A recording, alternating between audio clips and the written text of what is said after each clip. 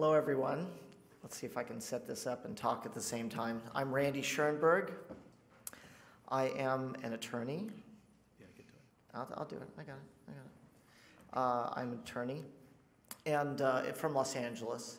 I have been a genealogist like Adam since I was a little kid and spoke to my grandmother. Shortly before my 11th birthday, I pieced together 4 poster boards, and with me largely in the center, much to the consternation of my siblings, I built a big family tree, which I thought was big. It had 300 people on it. Raise your hand if you have a tree of more than 300 people. Right? Okay. So, but I was 10, 11, and I continued. Over the years, people contacted us. I found new information. I added new things. I put together a tree of maybe several thousand people. I put it up on the internet. There was a man named David Solomon who had typed in the entire Neil Rosenstein unbroken chain, which I somehow connected to, so I added that using Reunion. Suddenly I had a 50,000 person tree. And then I was invited in 2008 to Chicago to the IAJGS to be the keynote speaker, and I stopped by a table in the exhibit hall and I picked up a card from one of the exhibitors from a small unknown to me company called Genealogy.com. And the card stood on my desk right there for several months. In February of 2009, I decided to give it a try. I had heard some chatter about these online trees, didn't want to necessarily keep doing it myself, and so I uploaded my file to Genealogy. Actually did it twice by accident.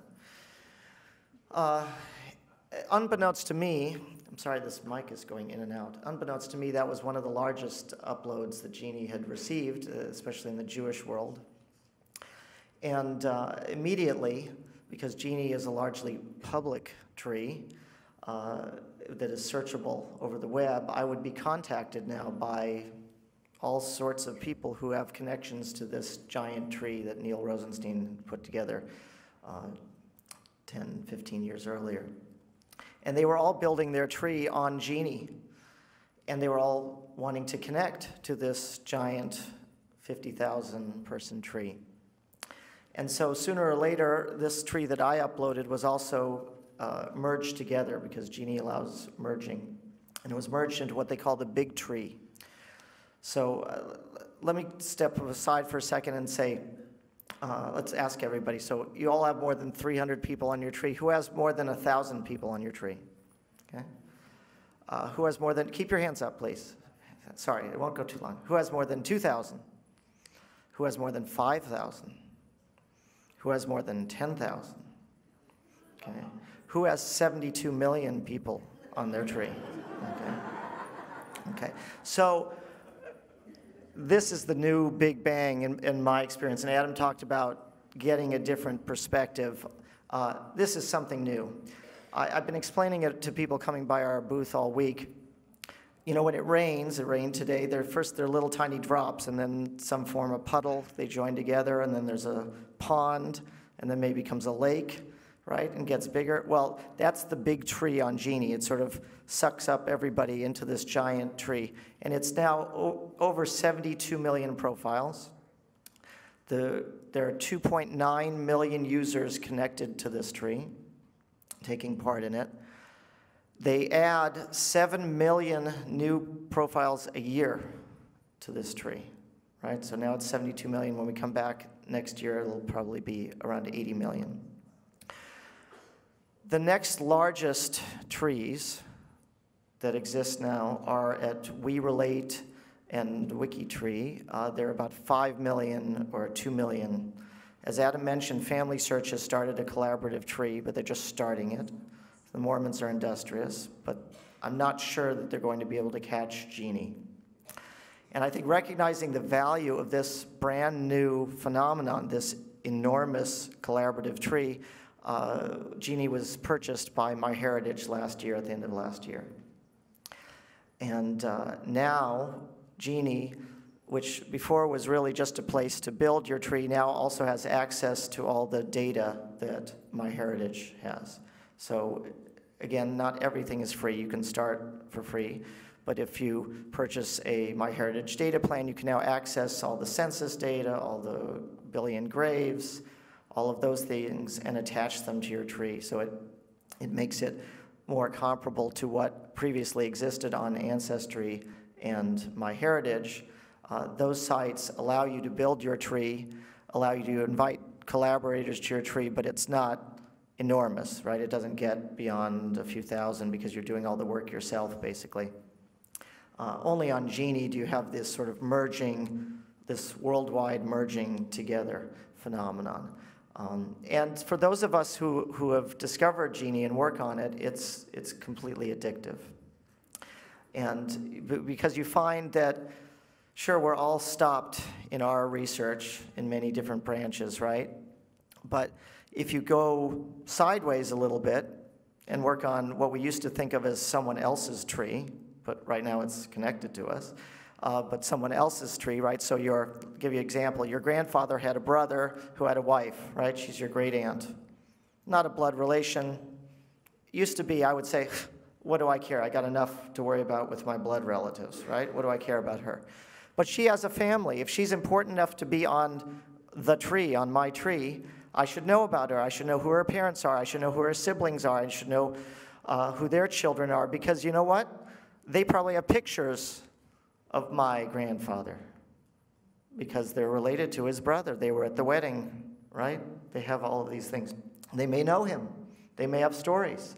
And once you realize that everybody on the tree has an importance and has his or her own immediate tree, then you just keep going, and you just go and go and go. So you find that you're interested in everybody. I've found that this, and Genie has a facility for this, this has allowed me to look at genealogy in a completely different way. So previously, I would look at my tree, and it goes back to certain towns. They happen to be mostly in Bohemia and Moravia. And I would go onto JewishGen, and I'd enter in those towns and those surnames on the JewishGen Family Finder, right? Just my blood relatives. And on the JewishGen Family Finder, you can search under a town. You can see other people researching certain surnames, right? We all have our surnames on our, right? But if you might not recognize that you have a close connection, because if one person's a Brown and the other person's a Schoenberg, you're not entering the surname of the two siblings who married each other, right?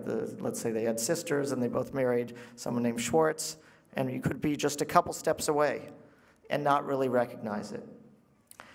On Genie, what they've done now is they've set up projects, and I wanted to attempt on this computer to go live and show you what Genie projects are and what we're doing in about 10 minutes. So if you bear with me, I'm going to try to do that. By the way, this is a beautiful quote from Thoreau. I thought since we're here in Boston, it would be really nice to look at. But it gives you an idea of why there's sort of been a resistance to this, right? We all have a very short time frame. Thoreau talked about it almost 200 years ago.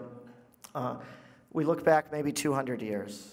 Right? And that's about it, right? We think that's the horizon. And it's manageable. 200 years ago, we have 32 great-great-great-grandparents, something like that. That's a manageable number.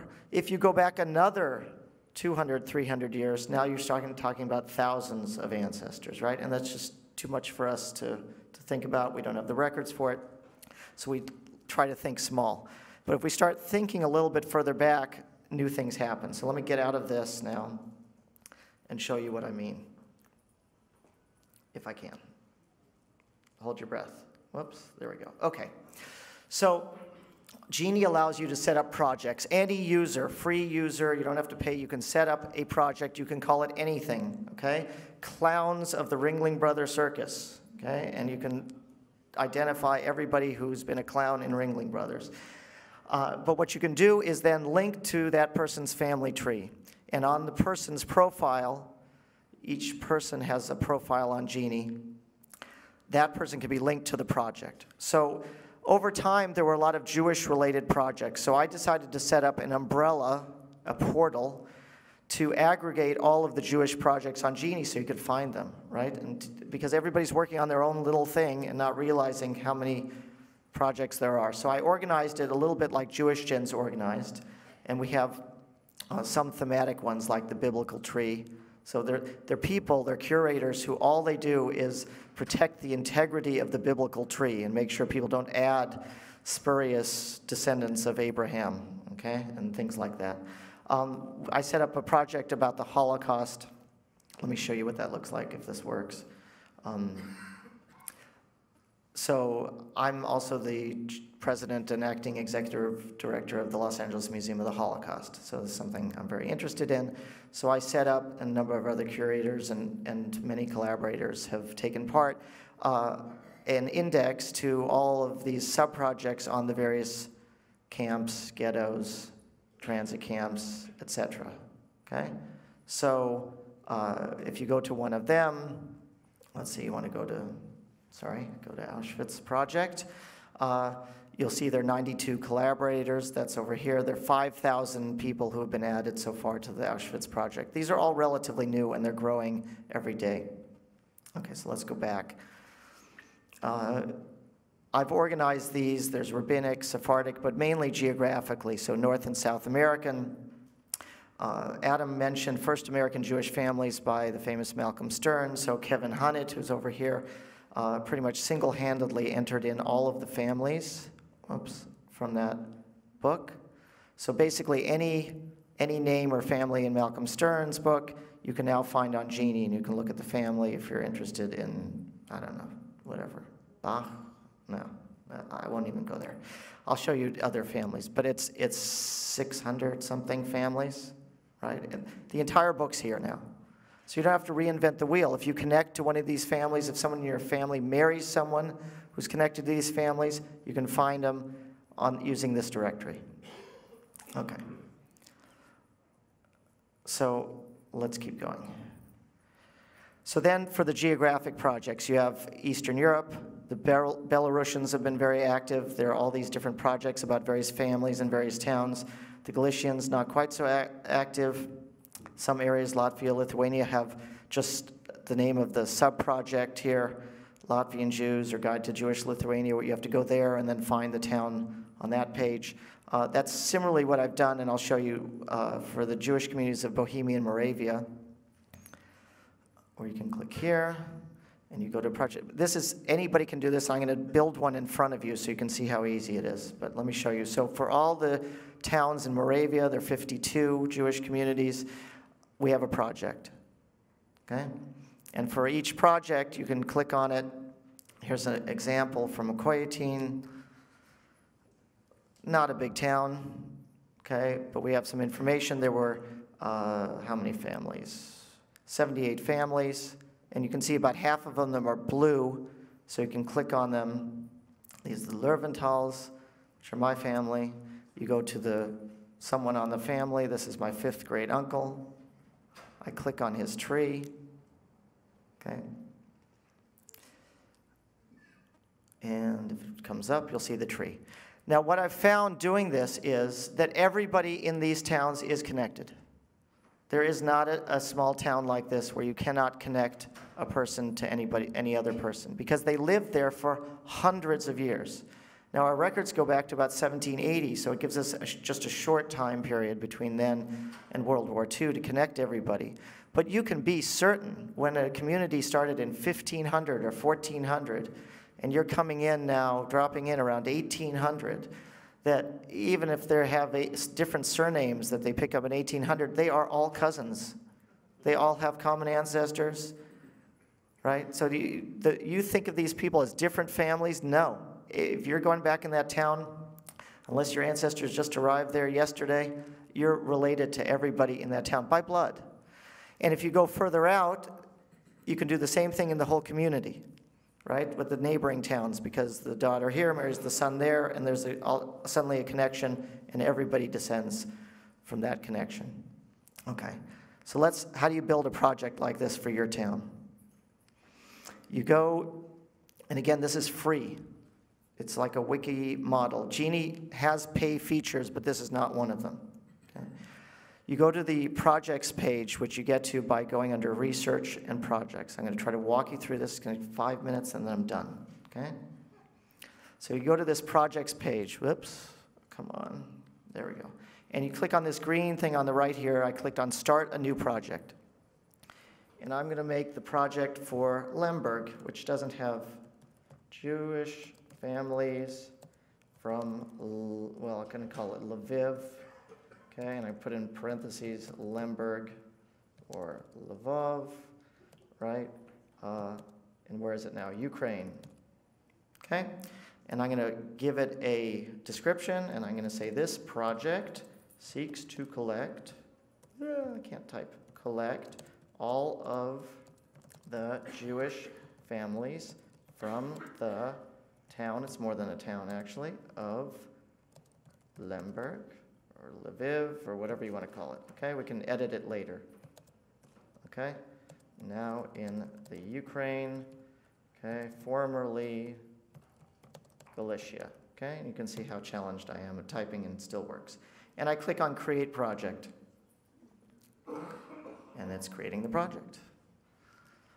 Okay, and it's done, and I could share this on Twitter if I knew how to do that. I could share it on Facebook, but I don't want to. And I click Done. Okay, and there's the project. Okay, it's a little bit empty right now.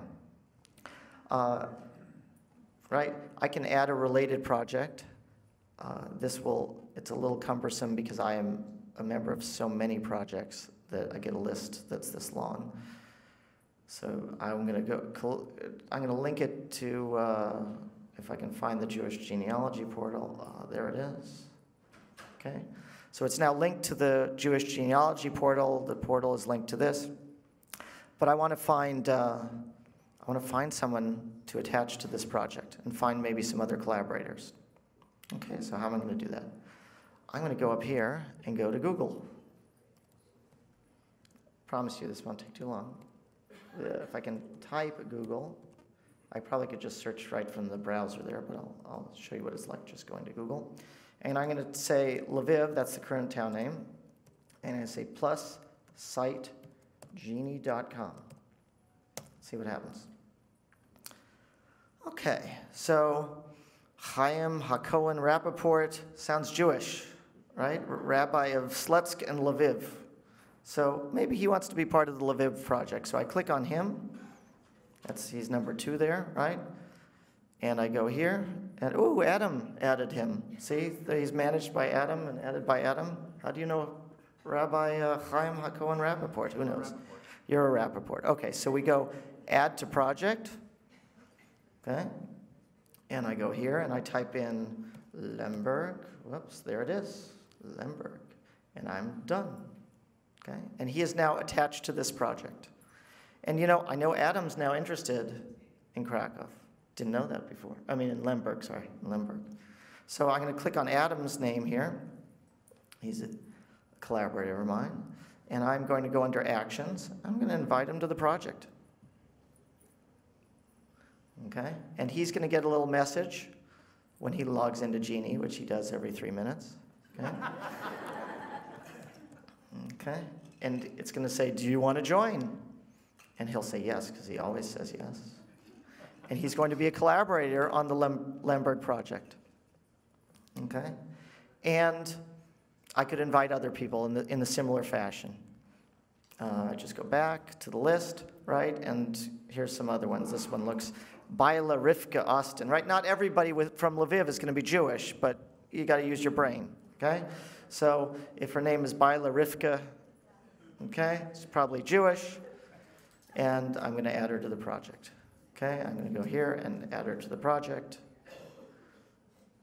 You know, you're limited by how fast your internet speed is. And I go to Lemberg, okay, and you can do this ad nauseum. Okay, let me finish this and show you then what it looks like when you're done. Okay, so here are the projects, and here is one for Krakow. Pam Karp is one of the curators. She took over this project. It was started in October, okay, so not 100 years ago. And it has, what does it have, 1,000 something families linked up? 14,500 profiles connected. It lists 1,000 different families, etc. You need to do this for your towns. You need to set up these projects. You need to invite people to join your projects. I went on to JewishGen and looked at JewishGen Family Finder. There are 1,600 people who are researching Lemberg. Okay?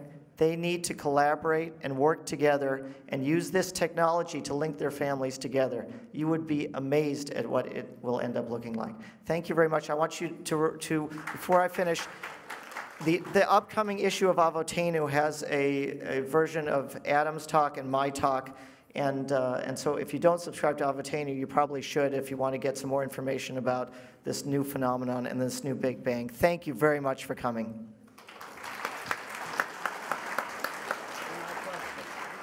Yes, we have time for questions. Line up, 10 minutes. Adam, you want to come up with that? I agree with everything that my cousin Adam has said, both what I understand and what I do not understand. And by the way, I have a cousin who was married into a family from Birobidjan. I'm a bit of a Neanderthal, so I still believe that the most important thing you have to do is to make sure that there are no errors in your database, whether it's your definitive database, such as my brother's keeper for DOS, or whether it's the websites, the charts, and so on. My experience with Genie has been limited, and besides that it makes my ADD kick in. I've gone there, I've seen things that people have done, I've gone back later, and what was wrong before is now wrong, but different wrong. Okay. Until you can solve that. Okay. So the best way to make your tree accurate is to let the 3 million other users on Genie take a look at it and fix it. And I guarantee you, and if you want, you can come up, the Genie tree is more accurate than any other tree in almost every other instance. And it's just the way it works. It's the same reason, your argument is the same argument that people made against Wikipedia. It would never replace World Book. It would never replace Encyclopedia Britannica. I'm telling you, those two institutions are no longer printing anymore. Crowdsourcing is the way to gain the power of thousands of people in your research. And it's not for everybody. Not everybody plays well with others. Not everybody wants to deal with problems, and there are certainly problems. There's no doubt you're going to have errors in a tree. Excuse me, if you could be quiet for a second. In a tree of 72 million profiles, and by the way, Adam and I have each entered by hand about 50,000 of those. I have about 100,000 profiles that I manage. There is no doubt that there are numerous errors. I don't know how much data you've entered, but if you enter 100,000, if my error rate is just 1%, then there are 1,000 profiles with mistakes. The neat thing about Genie is that I have 3 million people looking for those mistakes. I get emails every day, messages on Genie every day correcting things in the tree. And my tree is 100 times more accurate now than it would be if it were sitting on my desk using only my eyes as a proofreader. So please let's let some other people ask questions. Thank you very much. A really interesting discussion. And perhaps this is similar to what a lot of people are thinking. I worry that the future that you laid out is more dystopian than utopian when it comes to using algorithmic approaches to pattern matching, especially when you've got data where you have similar names and similar data and metadata of unknown provenance. When I look at the way you use metadata in other fields to try to do this, you see errors and the errors propagate, and you lose the academic rigor that the stodgy old library genealogy used to provide. Well, my thrust is probably a little different than some of you. My cousin Israel Pickholtz and I, who have been collaborating for many years, only know we're cousins because our DNA matches. Okay? We have some common surnames. We don't know how we're related, but we know we're related because we have proof that we're related. Now, to me, our relationship is more important to me than our knowing exactly what day our common ancestor was born. I have numerous examples. My father-in-law, who went through the camps in Hungary, thought his entire family was killed. I put his tree on Genie. and the children of 5 of his first cousins in Sydney, Haifa, London, California, all put their trees on Genie. And one morning we all woke up and we all matched each other, and now we reassembled our trees. And far more important than reassembling our trees, we reassembled our family. And I would posit to you that reassembling our Jewish world is significantly more important than knowing whether someone was born in 1864 or 1865. So I would say, and I'm going to tell you, our children and our grandchildren will feel the exact same way. And I accept that there will be people who are very focused on whether he came over on the Campania or the Carpathia. But I would suggest to you that there are much bigger issues and much higher priorities for our Jewish community. That is reestablishing, using genealogy as a tool for reestablishing Klal Yisrael than there is worrying about every little detail. I will tell you that every day, every day, I have a book of 20,000 people that was a very highly regarded work of scholarship, a family tree. And I added this family tree with 10 collaborators onto Genie, exactly as written. We found that 24 families had already entered their trees onto Genie. We merged them into our tree, and I would say we made perhaps 500 corrections to the book published, to the scholarly book in which it was based. I will also tell you that I'm the manager of a DNA project with 2,000 individuals in it, in which we've studied major dynasties in the Jewish community. And I can tell you that our DNA studies have entirely disproven almost every major rabbinic genealogy that we've run across. And only because I don't believe in changing people's traditions have I not made this publicly available. But I will tell you that most of our genealogies are approximations, and any notion that any of us have genealogies that are 100% accurate is a fiction. And we just do the best we can.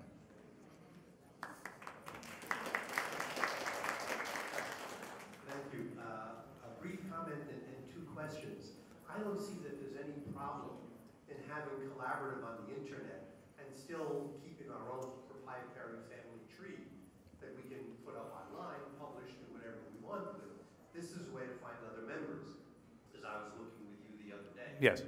My concern about this is, and I guess I'm more confused about it, if I put up a relative of mine and someone else matches, because that relative is also on it. When I put it up, whose data, like if we have conflicting data with different sources, someone actually has a birth certificate, someone else is just using the SSDI, and I go on, is someone going to change what I'm calling my data? Can someone go on and change my birth date? Okay, there are two kinds of conflicts that I've found, that I've run across. One is data that's just wrong. And that's easy to fix, and we fix it all the time. People, not everyone is computer literate, I've discovered. So there are whole cultures in this world that haven't figured out how to use the caps lock key yet. And there's also more important, interesting things, which are actual conflicts of information. And I have found over the years, I mean, one of the things is when I got started in Ancestry, there would be, of any 10 trees of one family, 9 of them would be wrong. There'd be conflicts all over the place. And one of the things that makes Genie, really the beautiful thing about Genie is these conflicts are brought to the surface. And we deal with these conflicts. And we have a conversation about these conflicts. If there's one person said he was born in 1893, and the other person says he was born in 1895, we post both pieces of data. Okay, that's a conversation worth having. If it's an irreconcilable conflict, like there's 2 Moishe Schoenbergs from Kiev with different parents, well, then we have a way of preserving that conflict because it's unresolved. So we love conflict. I mean, it creates conversation, because to me, the most important thing about genealogy are the conversations. So. Yes, what I will typically do is do a print screen of my source and attach it as a photographic image right to the profile. And we put and if it's an irreconcilable difference between 2 people who can't work it out, the curators will come in and will lock that profile and will explain the problem. And we'll start a discussion group on Genie between the people where they can actually discuss these issues. And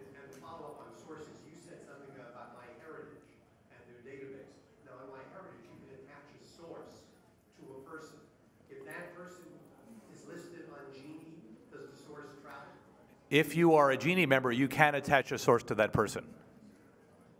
Thank you. Okay. We're going to remain behind to answer all questions, as long as we're done by 6.